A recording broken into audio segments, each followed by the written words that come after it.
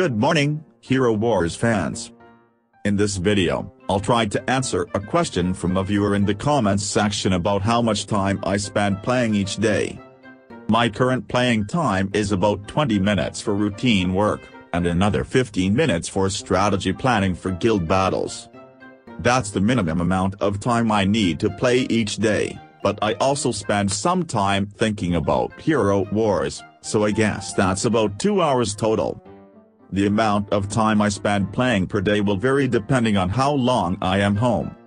I think the majority of people play games while watching TV or YouTube videos, and at the same time. In the case of this game, I think I spend more time thinking about team building and such than I do about arenas, guild fights, campaigns, and towers. Let's talk about Valkyrie's Favor. Valkyrie's Favor is an absolute must-have when playing Hero Wars. Without Valkyrie's Favor, you'll spend an inordinate amount of time playing campaign maps, towers, Titan dungeons, etc., so it's a must-have. When I first started playing Hero Wars, I didn't even use the rating feature, I played all the game elements completely by hand. In that case, there were days when my daily playing time reached 3 hours. Even when I received 500 energy as a free gift, I still felt like, wow, I need an hour just to consume that, so to be frank, playing without using the raid function and the speed up button in battle is not recommended.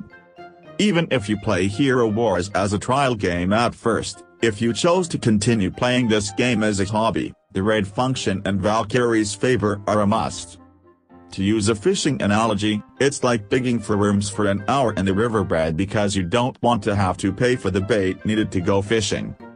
I still remember how painful it was to spend time in Titan dungeons and Titan tournaments when I didn't have the raid feature and the speed up button. Let me tell you about the time I spent thinking.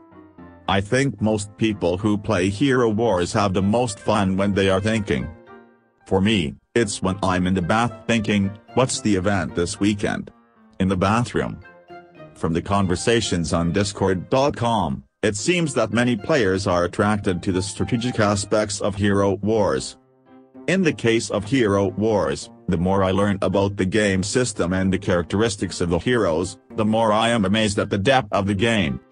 I've reached a level where I can see the characteristics of team composition, and I'm impressed with the game balance of Hero Wars. Let's talk about that feeling that doubles the fun.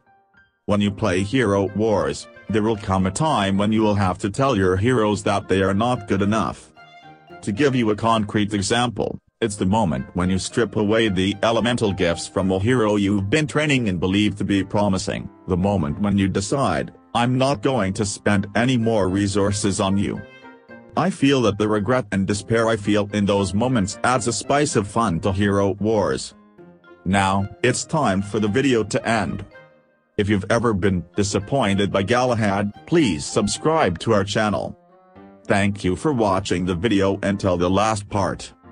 I'll see you in my next video.